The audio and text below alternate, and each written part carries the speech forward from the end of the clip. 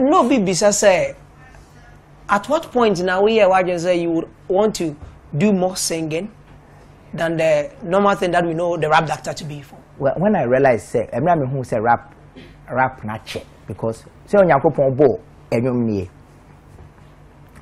Onyankopon bo wiase no ma de bia time into nanti ake ke o ti da obi carpenter na oto nyom obo hwema se enyom ka de bi ho a e masa de ni luso ne boredom on bibie wo wiase adwuma bia e boring but all the nyom ka ho pe na a create a certain balance bi wom ama wa ete obrane so it is enyom ankasa eye monotonous a na defeat e no an purpose no it at a point ni me hu say me rap be say 10 years no me hu say rap no enche bia na ho de be ba fom enti na ese me nya bibi fofora say na ho de ba fom na da no nyom to a ekom ne me enti that was when I started developing and me call tech no so because music waja ko nimu and asenti yesua anyom to eti e ma me confidence but minimum to da masana ba mu nyina me nam two chorus ma chin harmonies na wo nyina me na me to but na me first be go studio o person o to my Morris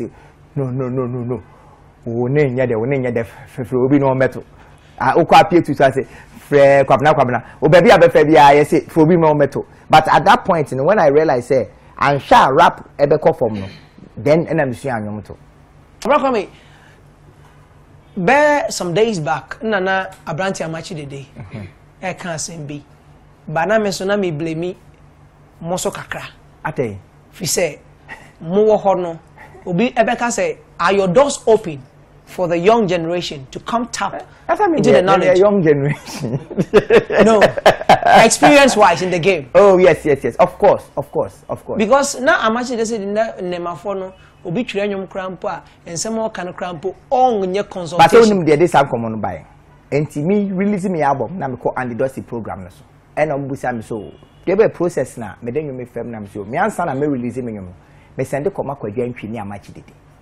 Emo mutie e ka ho asem kire me ansa enom se no mo fra amache to mo fra amache no ka santi me de me nyom ekọ young men bebre wo krom ha se a omo release omo excuse me omo release omo send breme e ma me tie first no na bia amache de unim ni fie unim bia bi ote but so you musician or you young artist na se uhia emwa every artist ho na se wo se wato ne do mu a na che se wa na either send pa na to do ne mu ampa ana wani mre artist or Twitter sending a DM or Instagram or Facebook or Snapchat or management or website or office or studio eti adenti na hu no me ameti we met my bo artist be I don't know if they will be happy say my bo mudin but artist be young artist be almost send you nyom bremia nemum the problem na nkasa ne say we share young artist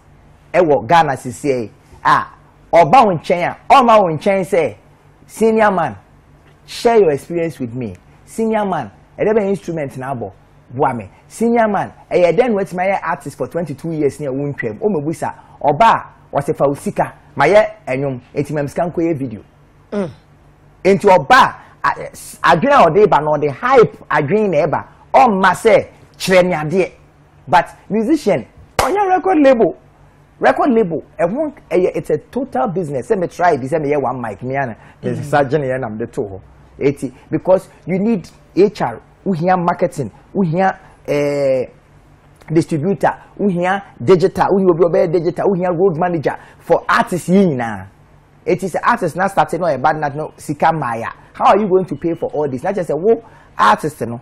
And after we do bottom sika. At the end of the day, when you about house no, and now say wo artist no, who need the knowledge to run a record label nti. Ubon say after papa na ka ko na dane bonyama. Nti say we a young artist. Na say we share artist we experience. On your record label, don't ask him to produce you. Ask him to teach you how a kind of fast what waiting here do because my name of fish on show how to fish. My name show how to fish. Let him teach you skills or what. Etimedina bedru baby. And there, semeshia artist 100 emu 2 pe and they want skills. How did you make it? Omo buy black one my show my demo be 100 rap any produce me. Yeah, record label. I come back and get a two to and then easy. See the amount of sika, any resources I made share one mic. And but I don't blame anyone. I blame myself because I didn't have the resources. I didn't have the knowledge. I didn't have the experience to set up that type of a business to manage human beings. At that time. If you are an idiot, make my they say you want say a big more to change from man, more to change man. So we are young artists now. We share older artists. Ask for knowledge. I can't just produce because enough from